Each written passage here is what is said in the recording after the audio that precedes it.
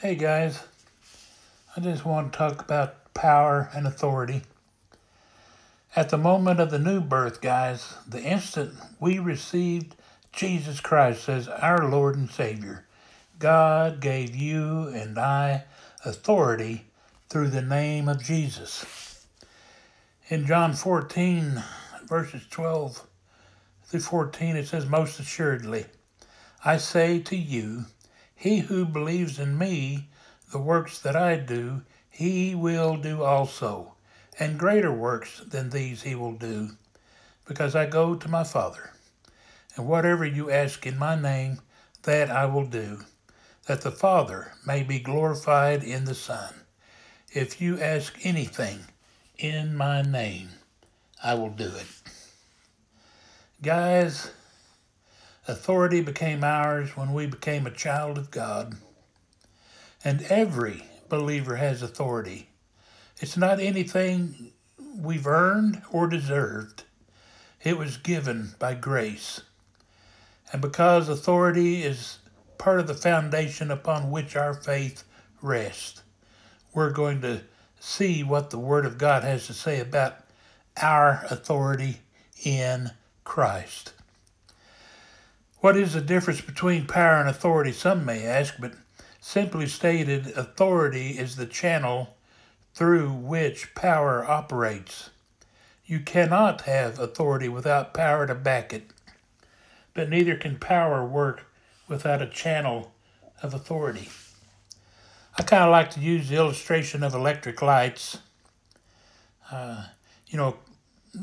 Way across town there's a power company where they generate electric power to all the buildings. And connecting the power company with those buildings, there are wires which the power company uses to get electricity from their generator to the buildings. You could say the wires are the channels for the power coming from the electric company to the buildings. Now, if the power company represents God's power and the buildings represent the world we live in, then the wires are the believers who have God-given authority to bring his power to the world. Although God, our mighty God, can manifest his power in many ways without using a believer, and he has done so on many occasions, but our God, our Lord, prefers to work through his people. And that's you and I, brothers and sisters, those that are the redeemed of the Lord. God's power is awesome. Have you ever wondered why there are so many scriptures which tell us about the incredible power God possesses? I believe there is an important reason. The Bible tells us over and over how great and powerful God is. In order for you and I to be confident in our God-given authority, we must first have a solid trust in the awesome power of God, which backs up that authority. The Apostle Paul was well aware of the importance of believers understanding and trusting God's power when he prayed the following prayer for us in Ephesians 1:15 through 19.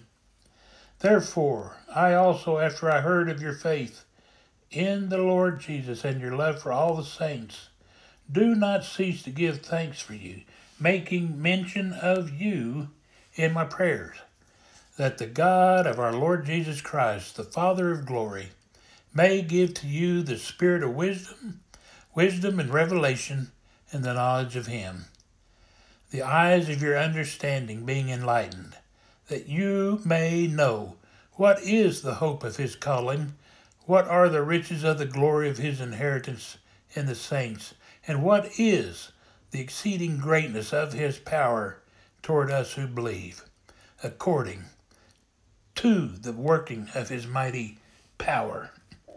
Guys, in the New Testament, the Greek word used for power is dunamis.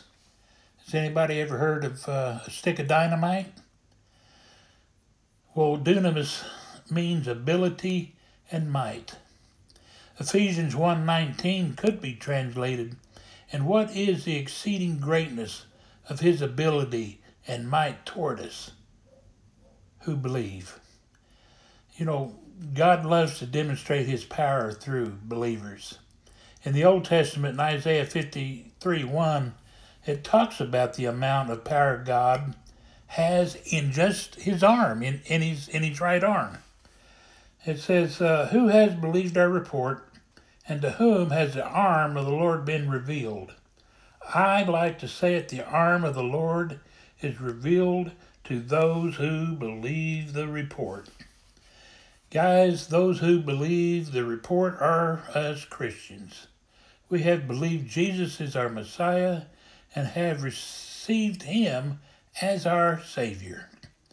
Therefore, the arm of the Lord is revealed to them, revealed to us. That we have the ability to comprehend the power that God wielded when he raised Jesus from the dead and purchased our redemption. In the Bible, the arm of the Lord is always a reference to the power God used in salvation. You can see Exodus 6:6, Psalm 77:15, Isaiah 52:10, and 59:16. In contrast, the hand of the Lord refers to the power of God when he created the universe. Now notice, to purchase our redemption, God had to use the whole strength of his arm for that. But to create the universe, it says that he used his hand. Hebrews 1:10 says, God created the earth with his hands, and Psalms 8:3 tells us he created the universe with his fingers. Obviously, the arm is much stronger than the hand or the fingers, and so God displayed much greater strength when he redeemed us. Remember when Jesus used parables to explain the spiritual in more terms of the natural, like he'd use seed or whatever, many of those people planted seed. Everybody back then planted seed. They understood that. He used the things of the natural to explain the supernatural.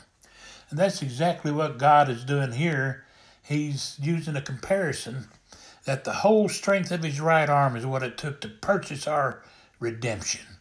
And by the hands and the fingers of God, he created the universe.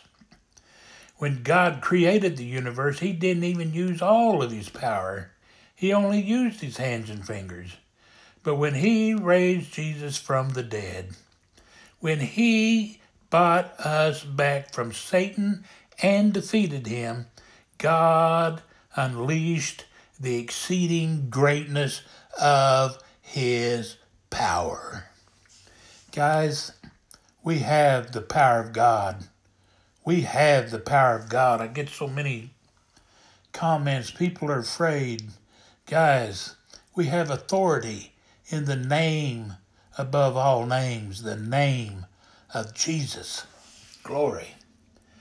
Guys, you and I have power and authority over all the works of darkness, and it only takes the finger of God to cast out demons. You know those oppressing demons that are oppressing you right now? It only takes the finger of God to push them out in Jesus' name. In Luke 11:20, it says, but if I, with the finger of God, cast out devils, no doubt the kingdom of God is come upon you. Guys, those oppressing forces of hell that are coming against you, by the finger of God, we can push them out. In the name of Jesus, go. Glory to God, glory to God. We don't have to be oppressed. We don't have to be depressed, even though many times we are. I understand pain. I've dealt with pain. I know how unspiritual you can feel when you're feeling pain.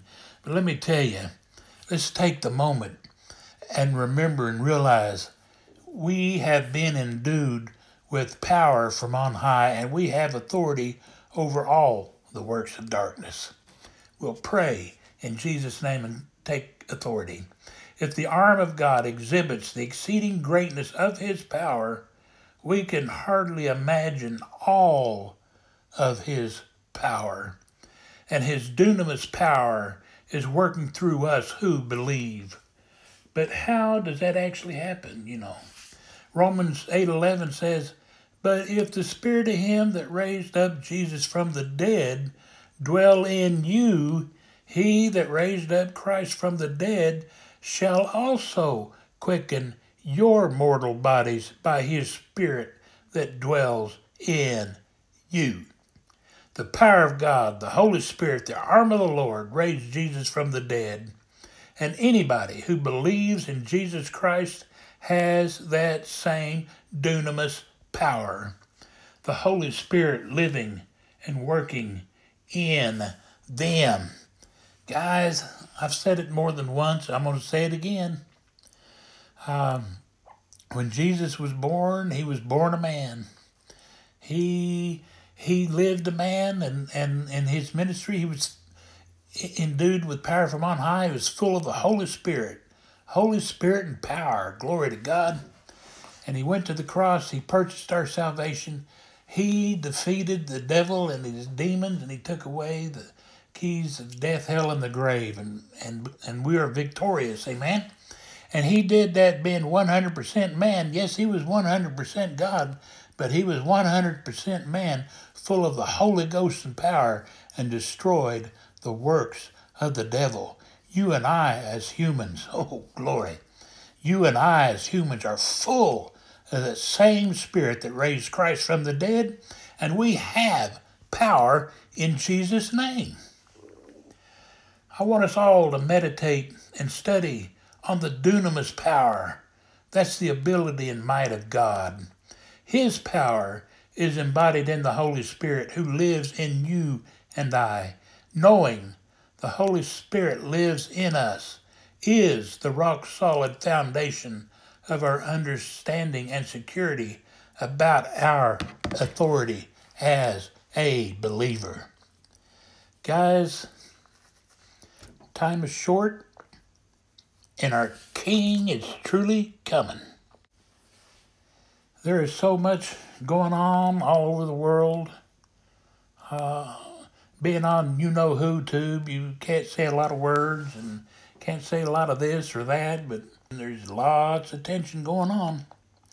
I don't know what's going to go down, but I know who's going to go up, and that's going to be you and I when the trump of God sounds. Glory to God, glory to God.